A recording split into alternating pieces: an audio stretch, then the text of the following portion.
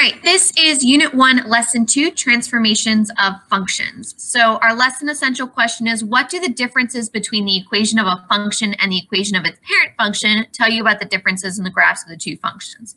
So basically what all this means is, where am I moving my graph to? Okay. So at the end of this lesson, you'll apply transformations to graph functions and write equations.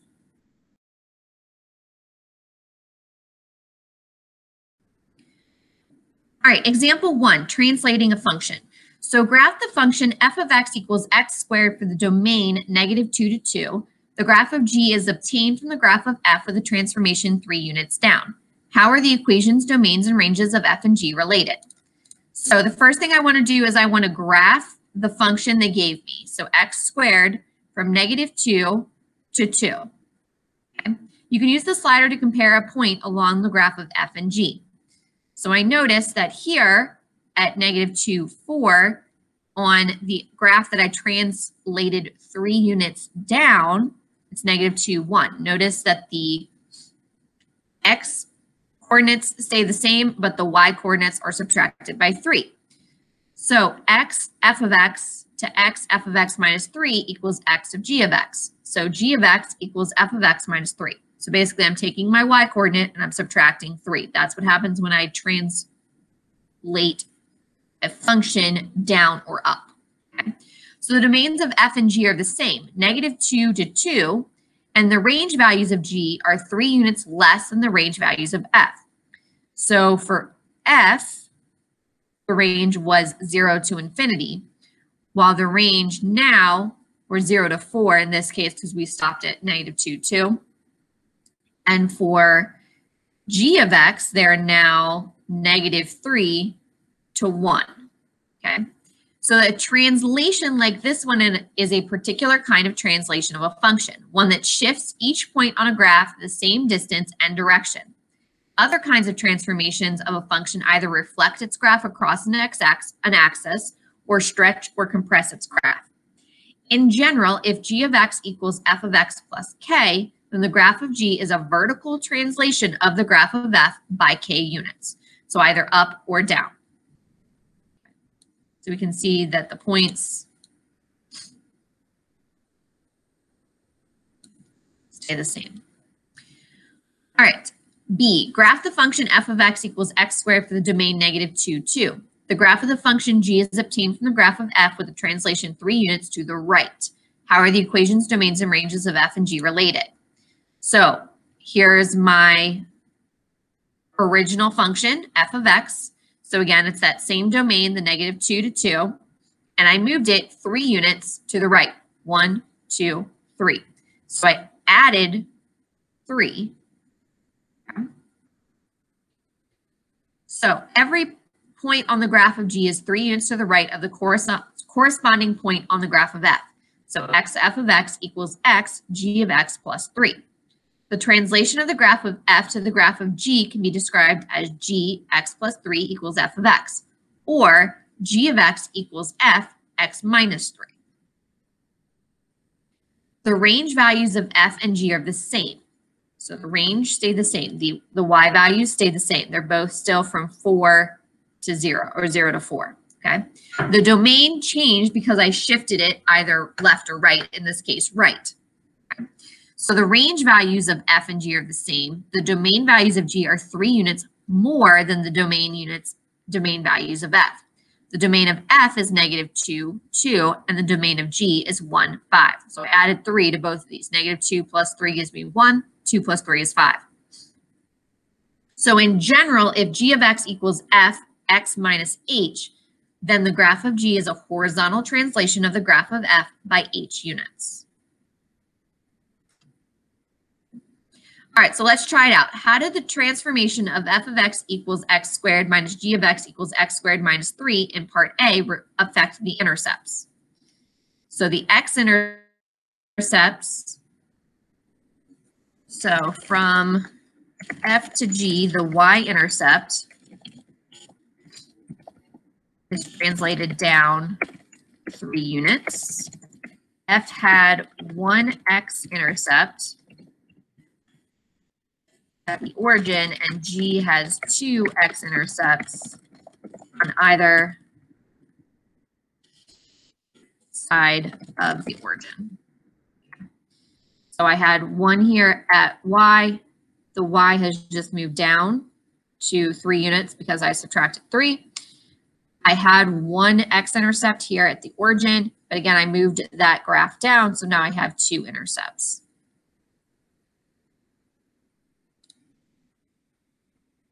How did the transformation of f of x equals x squared to g of x equals x minus 3 squared in part B affect the intercepts?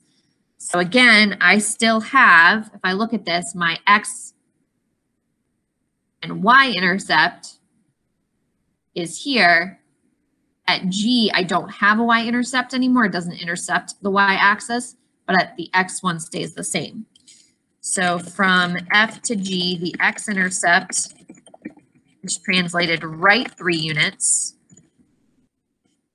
F had 1 y-intercept at the origin, but g does not have a y-intercept.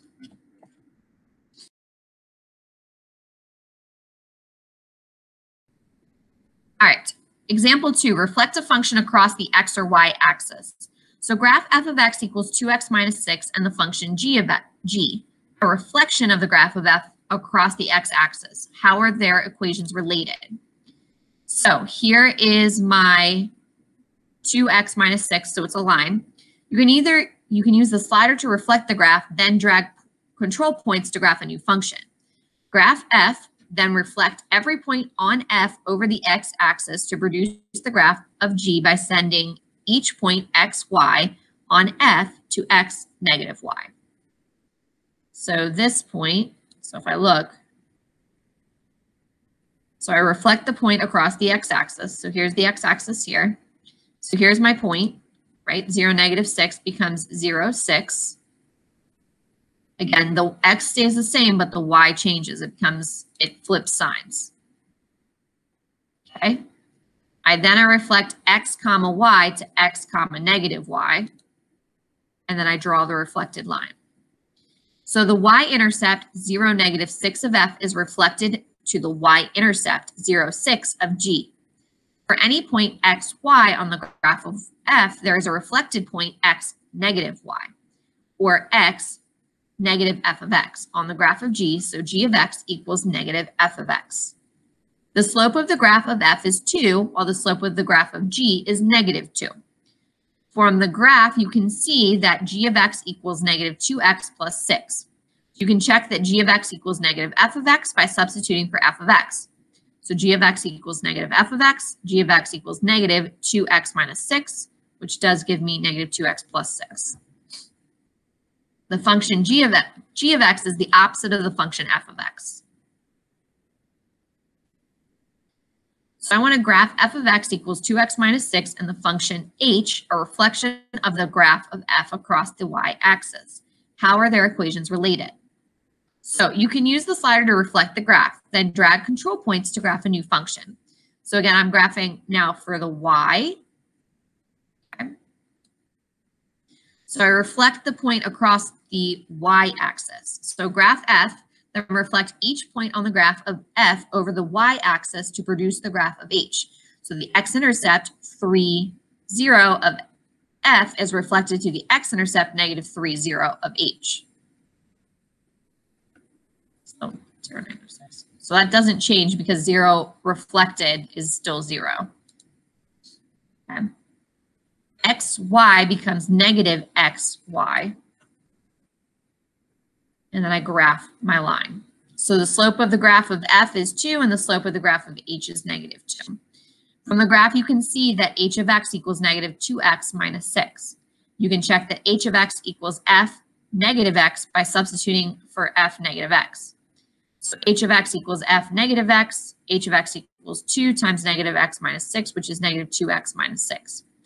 Function h of x has a slope that is opposite of the slope of f of x, but with the same y-intercept. All right, so let's try it. What is the equation for the reflected graph? Check by graphing. Reflect y equals x squared minus 2 across the x-axis. So the first thing that I want to do is I actually want to look at this graph. So I'm going to go to Desmos. Okay, so I want to graph x squared minus 2. Okay, so that's the graph they gave me. They want me to reflect this across the x-axis. So I'm going to look at this, 0, negative 2. Okay, I need to create a point that is opposite, a reflection of it. So 0, negative 2 becomes 0, positive 2. So 0, 2 becomes a point. And I can pick a point here. Let's go with this one. 2, 2 becomes 2, negative 2. 2, negative 2.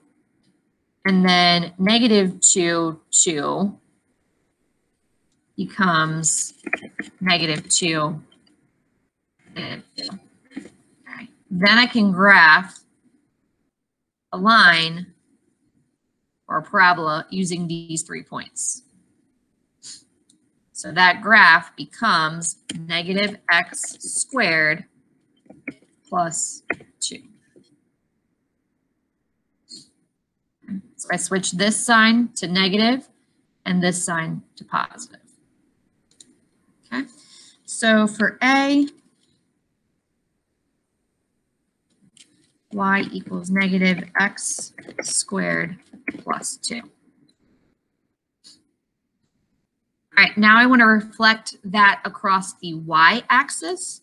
So this actually, because I'm reflecting across the y-axis, so I would reflect each of these points. So this point, negative 2, 2, would become 2, 2, and 2, 2 would become negative 2, 2. This stays the same because 0 reflected across the y-axis stays the same. So it's actually going to be the exact same equation. Y equals x squared minus 2.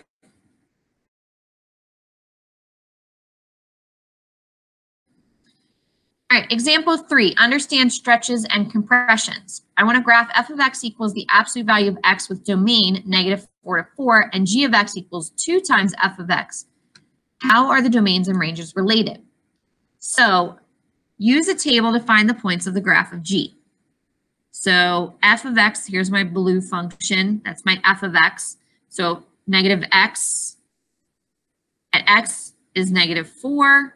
F of x is 4. Negative 2, 2, 0, 0, 2, 2, 4, 4. Okay, those are my points for my blue. Then I'm multiplying each of my values of f of x by 2. So f of negative 4 is 2 times 4. So f of x. So f of negative 4 is 4. F of negative 2 is 2. So I do 2 times 4 gives me 8. 2 times 2 is 4. 2 times 0 is 0. 2 times 2 is 4. And 2 times 4 is 8. So I can see that the orange graph has doubled, multiplied by 2. Each y value is multiplied by 2. So the function with the given domain, the range of 0 to 4 is doubled for g to 0 to 8. That's the range, the y values. Okay. A transformation that increases the distance between the points of a graph and a given line by the same factor is called a stretch. The graph of G is a vertical stretch of the graph of F by a factor of 2. So graph F of X equals the absolute value of X with domain negative 4 to 4, and H of X equals F times 2X. How are the domains and ranges related? So unlike the first example where we were multiplying by the y values, 2 times the y values, in this case, we're going to multiply 2 times the x values. Okay, so here's my blue graph, which is my original. Okay, so the orange graph was way up here, right? My range is doubled. Here, for each corresponding output, the value of the input for H is half the value of the input for F. The two functions have the same range, but the values in the domain of H, negative 2, 2, are half as large as the values of the domain of F, negative 4, 4. A transformation that decreases the distance between the points of a graph and a given line by the same factor is called a compression. The graph of H is a horizontal compression of the graph of F by a factor of 2. All right, so let's go ahead and try it. So show that J of X equals F times 1/2 F of 1/2 X is a horizontal stretch of the graph of F. You can use the table to help you. So when I do this, I'm taking 1/2 times my X value. So 1/2 times my X value is -2, -1, 0, 1, and 2. If AB is the domain of J of X equals F of 1/2 X, then J of A equals F 1/2 A, and J of B equals F 1/2 of B. So 1/2 A, 1/2 B is the domain of F, since AB equals 2 times 1/2 A, 1/2 B. The domain of F is stretched by 2 to create the domain of J.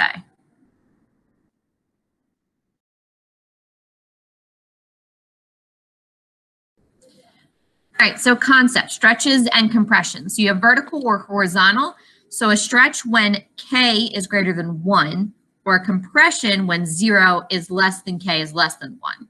Okay, so that's for vertical. So that's the blue. So the black is the normal, but red is the stretch and the blue is the compression, vertical compression. You also have horizontal stretches and compressions. So horizontal stretches and compressions. So you're going this way as opposed to vertical going this way. Okay, so stretch when 0 to K, 0 is less than K, less than 1. So it's further out. And compression when you squish everything in closer together. Compression when X is greater than 1.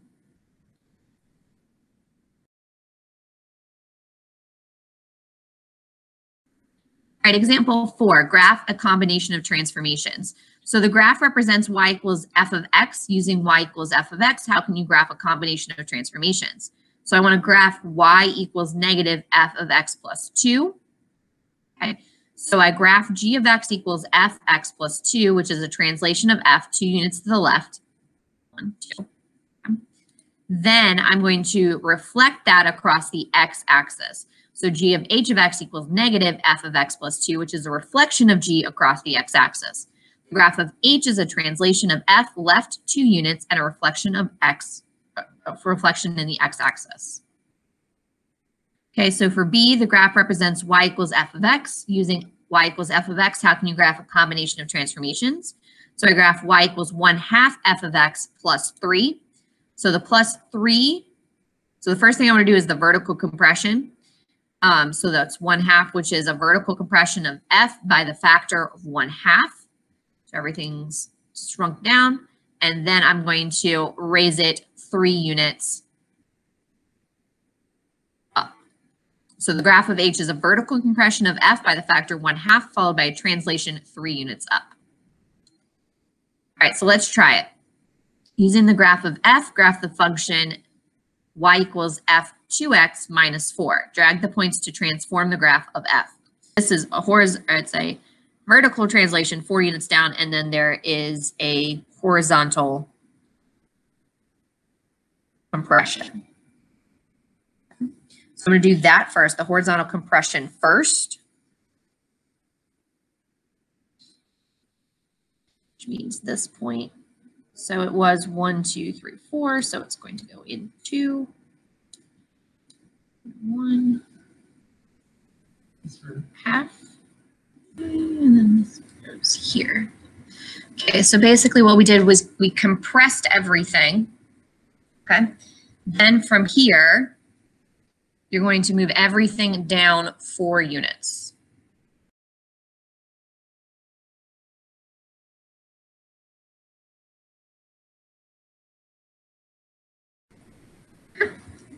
So you want to make sure that you're doing that vertical or horizontal compression or stretch first and then moving it left, right, up, or down. So for this try problem, I have y equals f 2x minus 3 minus 2. So this is a, goes down by 2, goes to the right 3 units, and this is a horizontal compression. So I want to do what's inside the parentheses first. I actually want to subtract 3, or I want to move everything 3 units over first. So 1, 2, 3. 1, 2, 3. 1, 2, 3. And then 1, 2, 3. Okay, from here, then I want to compress by 2. So basically, I take a half of everything. So half, half,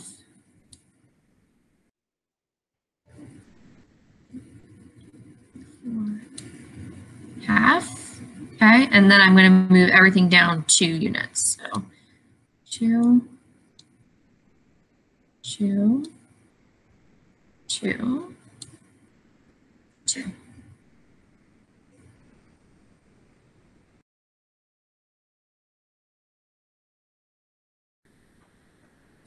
All right, example 5, identify transformations from an equation.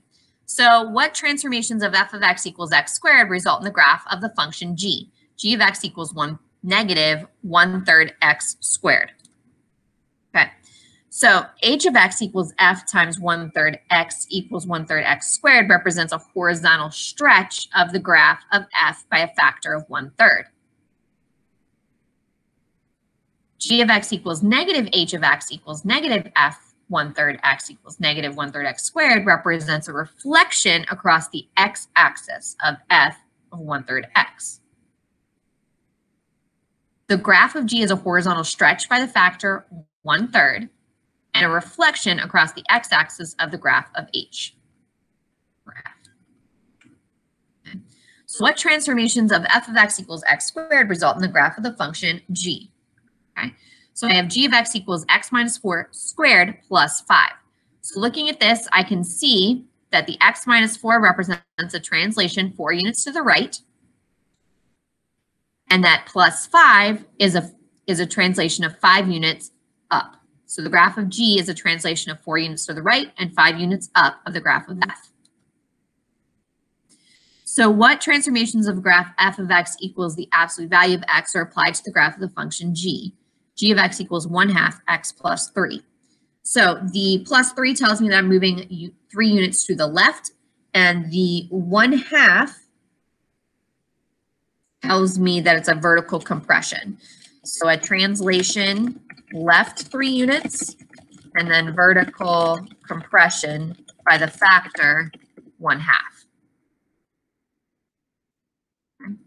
For g of x equals negative absolute value of x plus 2, that tells me that it's up 2, and then it's a reflection across the x-axis.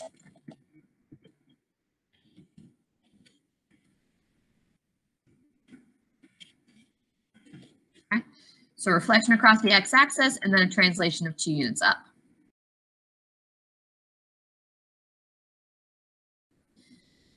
Example 6, write an equation from a graph. A scenic train ride makes trips on an old mining line. The graph shows the distance y in kilometers of the train from the station x minutes after the ride begins. What equation represents the distance from the station as a function of time? What is its domain? So the graph shows a reflection of an absolute value graph across the x-axis. The general form of this absolute value function is y equals negative a, absolute value of x minus h, plus k, where the point hk represents the vertex and negative a indicates that the graph opens downward. Substituting the points of the vertex 15, 15 for h and k gives the equation y equals negative a, absolute value of x minus 15 plus 15.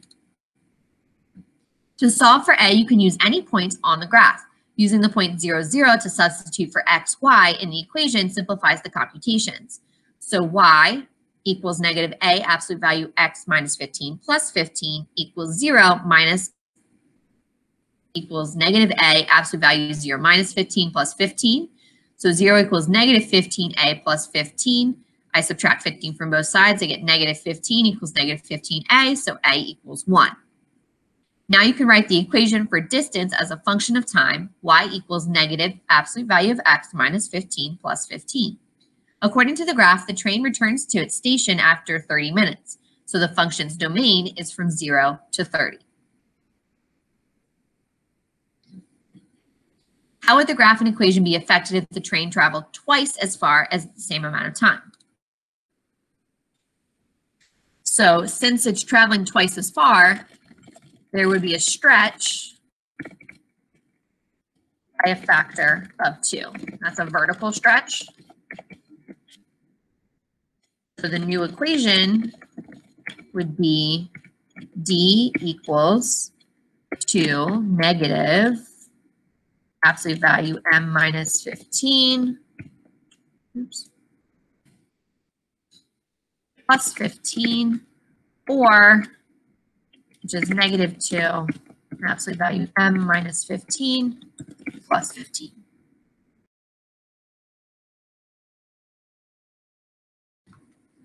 All right, concept summary, transformation of functions. For a function f of x, the graph of f of x equals a times f of b of x minus h plus k represents a transformation of the graph of the function of translation, reflection, or stretching. Horizontal translations of f write 2 units, altering h. So f of x becomes g of x equals f of x minus 2. Okay, so x squared plus x becomes x minus 2 squared plus x minus 2 equals x squared minus 3x plus 2. A vertical translation of f up 3 units. So f of x becomes h of x equals f of x plus 3.